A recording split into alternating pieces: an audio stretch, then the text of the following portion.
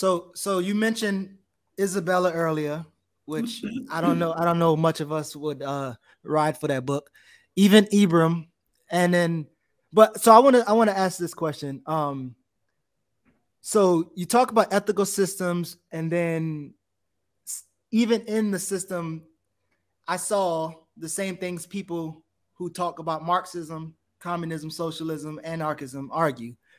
But in the book, you spend a lot of time on Michel Foucault, and you actually highlight his dismissal of Marxism and Leninism, which you only touch lightly on.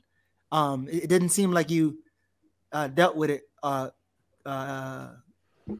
enough. And I would have to say, I fully, like, just to add quickly, I just disagree, Dr. Dove, with how you describe Marx's analysis of primitive accumulation. He was not being demeaning to African people. He wasn't referring to primitive in the sense of primitive humanity. He was talking about the initial stage of the accumulation of resource. So I don't. But anyway, that. But go ahead. But go ahead. Yeah, I totally understand that.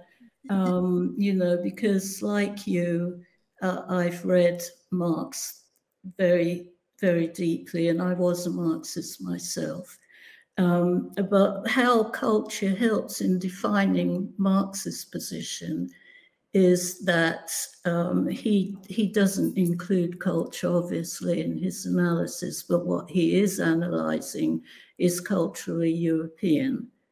And he uses a step theory of evolution to say that what we used to do in the past is more primitive than what we're doing now. So he's using evolution as his foundational piece, and he is defining the way that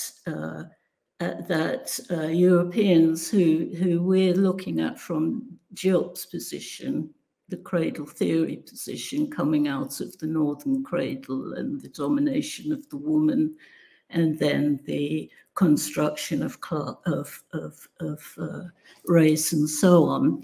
What he does, and he's brilliant at defining it, but he's saying that this is the future. He's saying that you have to go through this to get to a future where humanity can be more free. But in that representation, what he's doing is saying he's staying on the evolutionary path, but he's also inside the race paradigm. So he's looking at Black humanity as inferior and as having to die for this future position of having wealth, and then going to the next level where you have your communism, freedom ideas or socialistic ideas. But the thing is that we can look back in Africa and we can find these socialist ideas already existing, which is probably where he got this notion that there could be a way of living peacefully and being a human being and acting out and becoming, you know, a developed person by his standards that he shows. But in this step, in this historical, cultural race paradigm, he sees it as a necessary event, the enslavement of Black people. Absolutely. And he sees that, you know, this is something that must happen. And so he's really, not that it has happened, but he's diminishing the humanity of African people in defining this European way of moving forward. You can go back to Ptah-hotep 4,500 years ago, who will tell you the same things that Marx is telling you from an African perspective, that greed and all these types of things are diminish your humanity. you know, and that is a mental illness. That is actually a disease, you know. So Marx is he's a brilliant man, and I don't take anything away from him. He's just a racist. And, you know, his future is based on the necessity of being capitalist and greedy and disgusting for however long that's going to last, until we come wow, to... we wildly disagree on our reading of Marx. I don't agree with any of that. But yeah, I can't even, I don't even know how we got there. But okay. Yeah.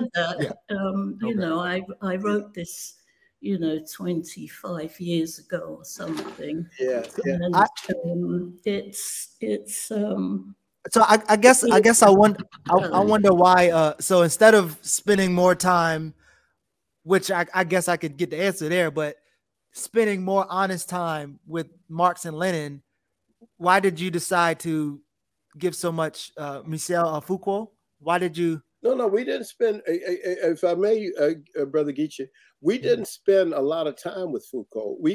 I mean, I don't imagine we were very interested in the question of power. We wrote about maybe there's no more than a couple of pages where we dealt with Foucault's work. If my memory. But Dr. Asante, let me ask you. Let me try to ask it this way. I'm sorry. Let me ask it this way because similar to what Geechee is saying, for instance. Because I have on my list of questions, I wanted to ask this too. You do for Marshall McLuhan, which I appreciated, by the way, what is not done for Marx. That's and right. Marx is way more of a leftist and meaningful for Black revolutionaries than McLuhan. Well, that's why I'm saying, like, that's a useful criticism. I don't have an so that would be my only point. I'm just saying, I'm just clear. I'm just saying, I'm not trying to defend Marx as completely correct, but I am saying that his positive impact on African people is way more important than I think is being given credit for here, while McLuhan, who has had no meaningful impact on African people, despite personally, I find his work interesting. He's given room to be corrected through Armand Townsend's work, which I'm also enjoying myself. So I just thought Marx deserved better than that. That's all. But go ahead. I'm going to let certainly Dr. Dove will be writing more, I'm sure, on Marx. But let me just tell you my response to that. McLuhan, I think, because both of us, Dr. Dove at one time was associated with the State University of New York in Buffalo, and I was associated with that particular university. I got to meet McLuhan before he died, so I knew McLuhan, and it was in a couple of seminars with him in Toronto and in Mexico. So I knew McLuhan, and I think that may very well have come out in some of the writing, the way it turns out about the interest in him, because a lot of people have lost interest in him, and yet he was one of the first people to really deal with the whole television age and period and of media and so on. So that was what was important there. But in terms of Marx, let me just say this, that I agree with what Dr. Dove has said and what you have said about the significance of Marx. I mean, obviously, he is significant in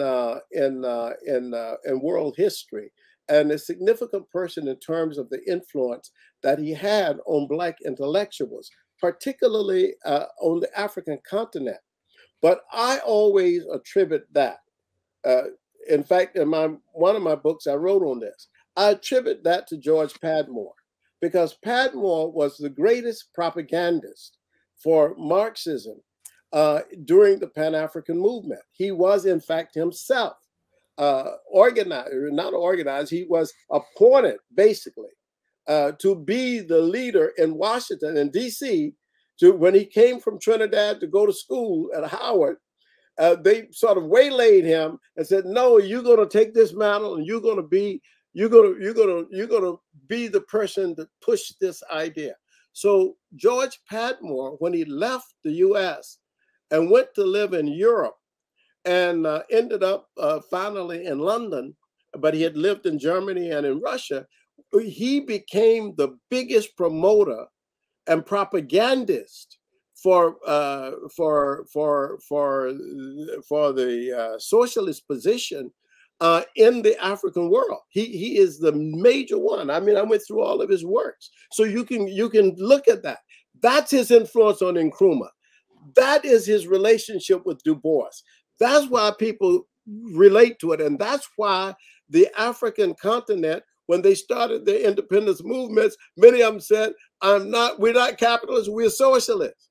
But when you had people to step back and think about what is the meaning of Africa in the context of this new movement of the 20th century, where do we go now in our own history and so on, then you began people to think deeper. Well, Africa is thousands of years older than Marxism.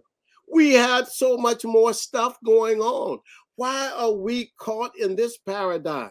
Aren't there paradigms that come out of our own history?